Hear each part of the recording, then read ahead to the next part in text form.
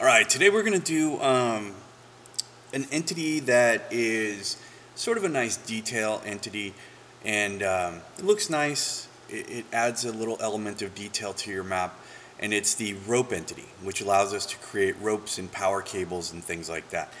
And you see a lot of this in the Half-Life 2 maps. So we're going to make a few samples, show you how to put it in. It's pretty simple to put in. They're affected by wind, so when we add our wind entities, you'll understand, or you'll at least get an effect out of these as the wind blows. Things like our hinges and our trash and our ropes will all get kind of jostled by the wind. So in our sample today, I used the power pole entity here. So we're going to start out by just placing a few of these. So for today's lesson, I want you to do at least 3.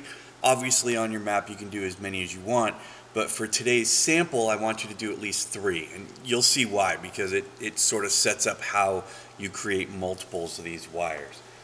So the prop we're going to use is our entity tool. We're going to use a prop static.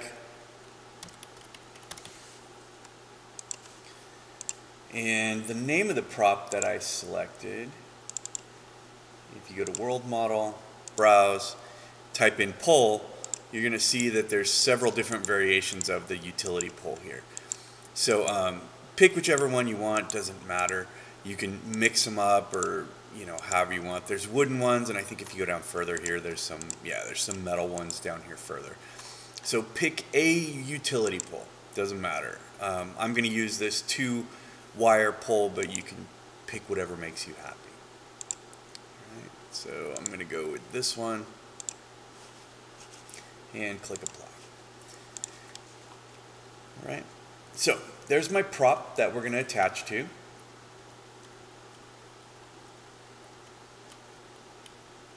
Okay, now the next thing we're going to do is we're going to attach our cable to it. So you can see I've already strung rope or cable between these 3 poles here. So I want you to go ahead and put in 3 poles. And then once you've done that, and you've placed your 3 power poles, we're going to use the entity called Move Rope. We're going to take that Move Rope entity and we're going to attach it to the top of the power pole here. So I'm going to take my selection tool, and here's my rope right here, or my Move Rope. So I'm going to go ahead and move it to where the power pole's at. Now I've already got one there, so I'm going to move it to the other side.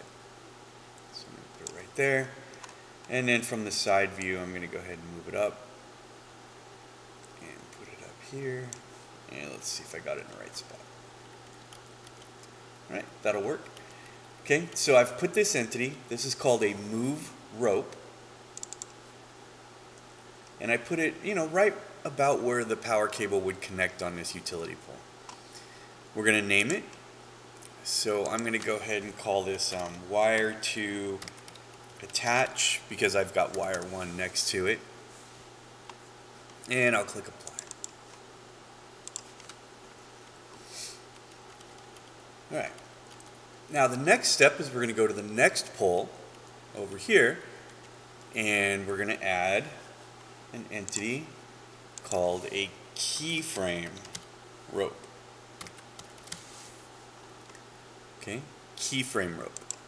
And same thing, we're going to take this entity and we're going to go ahead and place it where the wire would attach on the pole. Bring this up to the top. There we go. Place it there.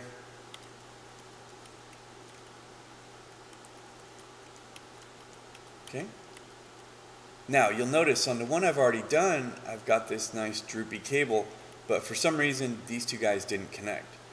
So what we need to do is I need to take this keyframe and I am going to name this wire B2.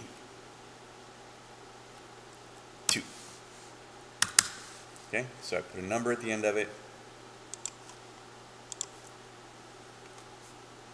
Now I'm going to go back to my original connection here, which is the move rope, and where it says next keyframe, I want it to be that other piece. Now if you forgot what it is, you can use this little eyedropper, and I can just fly over here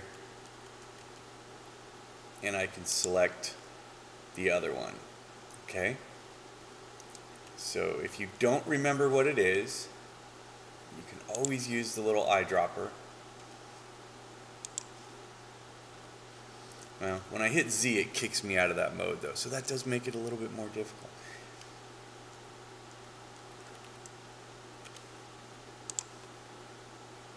There we go. Okay? Or you can just manually type it in, but that's what the eyedropper is for if you were ever wondering what it was for. It allows you to click on an entity and select it. Alright, so here's the important thing. At the beginning of the wire, this is a move rope, and I named it. The second segment over here is a keyframe rope, and I gave it a name, so I called it wire B2. If you go back to the original connection, where it says next keyframe, you put the name of the next place that it's going to. So I'm going from here to there. Now if I back up a little bit, you'll notice my other wire is drooping quite a bit more.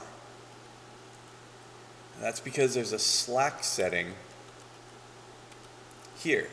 So on this one, my move rope, my very first piece of this, if you look down here where it says slack, this is how much extra cable it's going to add to it. So I'm going to go ahead and add, like, I don't know, let's do 115.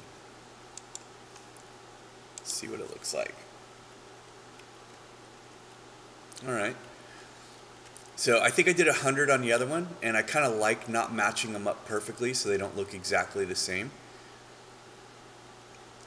Cool. Alright, so I'm happy with that.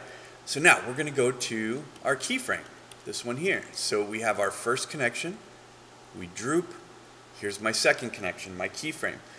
Now from here forward, this is why I had you put in 3 poles. The next connection is really simple to make. So what we're going to do is from this pole, okay, so here's my 3 poles right here. So I've already made this connection. So this guy right here, all I have to do is hold down Shift, click drag, which makes a copy, and then I'm going to drag that keyframe over to the other pole, and the engine automatically names it in sequence and tells this guy right here that it's going to connect to that one. Now you'll notice there's no slack in this line, right? So let's open this guy up. You can see it automatically created the new keyframe over here, and it also automatically named it B3, and it automatically filled this one in with the next keyframe. So when I did a shift click drag, which is our copy from this guy, and I dragged it over to here, it automatically named it and told this one that it's its next destination. Now for slack, I don't know, let's do 100 on this one.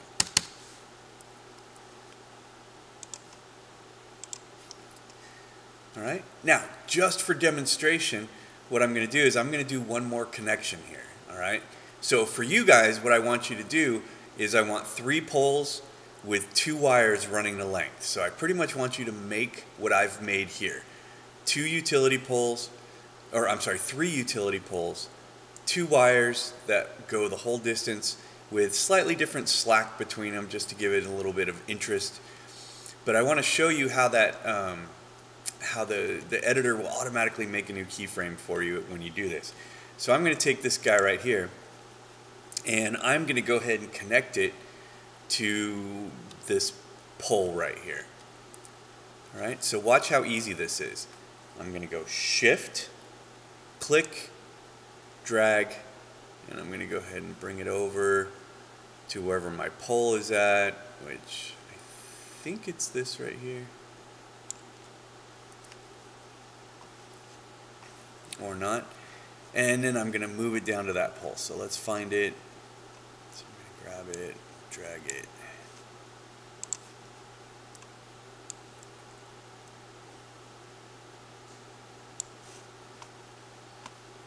Oh, I think I'm looking at a different hinge, so I'm going to pull it over a little bit further here. Oh yeah, I'm going way over here. There we go.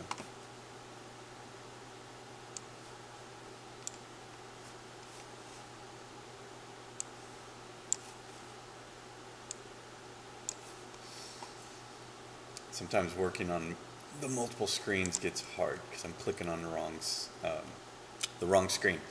All right, so we see I took this keyframe, I made a copy and dragged it over to here. So the editor automatically filled that in for me. Now I'm going to go back to the original one, this guy right here. I'm going to give it a little bit of slack. So for this one, I'm just going to do like 65. Let's see how that looks. Yeah, let's go a little bit more on that. Let's do 85. That'll work. Okay? So that is the rope entity. We can use it to create ropes. We can use it to create power cables. If we look back at the entity here,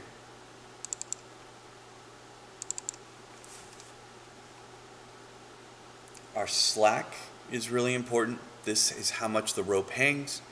Subdivision is how many pieces or how detailed the slack is going to be. You can go up to 8 on this. The higher you go, the more power it's supposed to take to render it. We shouldn't really have a problem on our modern computers, but you know, it's worth playing around with. This is a test effect. All it does is it really makes it look jagged, so it looks kind of like barbed wire. I wouldn't put it anywhere that the player can get close to it because it doesn't look that good. But if you were doing like some wire across the top of a wall that the player couldn't get to, this will look nice. Everything else you can pretty much leave the way it is. We haven't done wind yet, so once we do wind, these cables will sway. All right, and that is the rope and the keyframe rope entities.